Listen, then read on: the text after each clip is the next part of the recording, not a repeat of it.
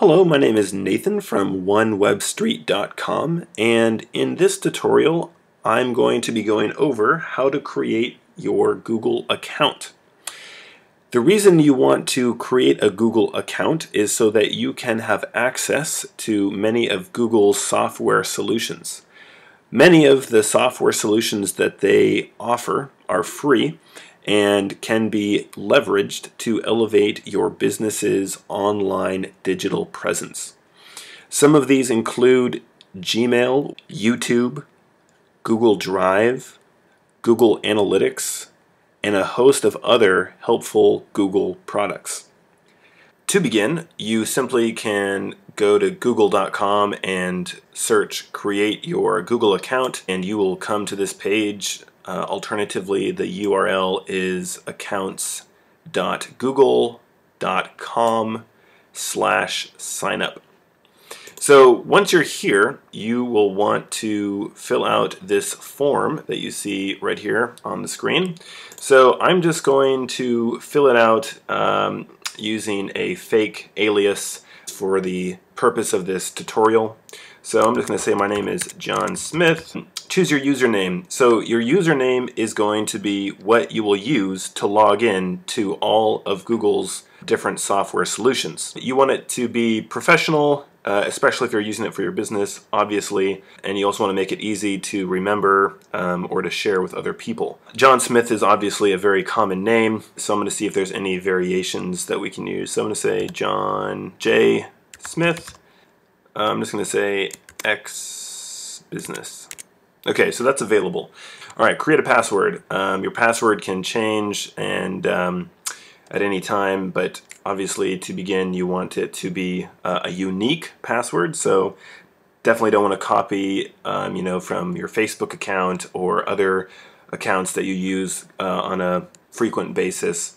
You want it to be unique to Google, and you want it to be complex. I have an awesome plugin on Chrome that is Lastpass, and Lastpass is a username and password login management software. With this plugin, they have a generate secure password, which is just a random password. So I'm just going to copy this for the purpose of this tutorial. So I'm just going to enter that. So I've created my password. I'm going to confirm my password. Done, done. Okay. Birthday, I'm just going to use something, just a random day, since this is just a fake account. And you want to pick your gender, and then for phone, you want to pick obviously whatever is your phone number. This is used for security purposes to verify who you are or to send alerts if your account is used by someone else other than you. I'm going to select a random phone number. Let's see here, I'm going to pick United States. Okay. And your current email address. So the current email address is going to be used to verify this account. So for the purpose of this demonstration, I'm going to use an existing junk email account that I have that's very old for the purpose of this. And yeah, it says prove you're not a robot, skip this verification. So we're just going to click that for right now. Your country of residence. Country of residence, put the United States. Okay, there we are. Okay, and you're going to have to agree to Google's terms of service. I'm not going to look over those right now, but just want to keep this straightforward and simple. So do that. Next step. Okay, and now we have a new account with Google. And so that's it. You are finished. So it's super easy.